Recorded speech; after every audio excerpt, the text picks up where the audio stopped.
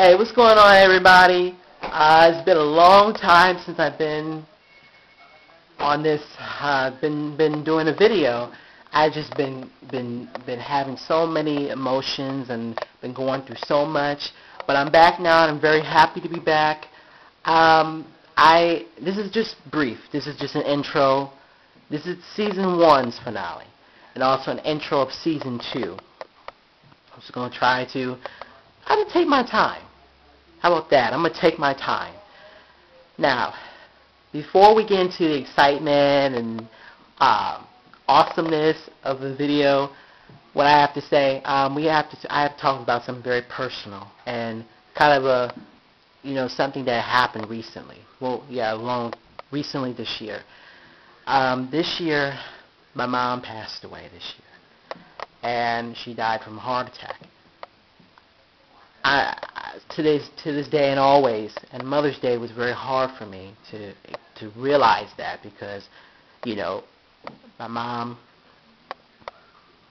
a little emotional about it, but it's gonna be okay. We all have to lose somebody in our lives, but I know it wasn't a good thing, because I didn't want my mom to die. I really didn't want her to die.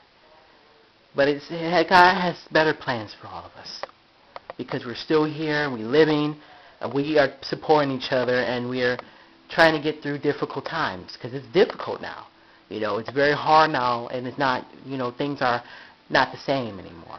But things will get better. I believe in my heart things will get better. So, but enough said about that. But I don't want to be on my soapbox too much.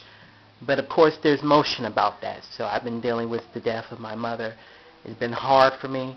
It always will be hard. But I believe that brighter days are ahead. And I know that without the strength of me continuing on in life and moving forward and having my dad still in my life, I'm always going to be grounded and feel I have family.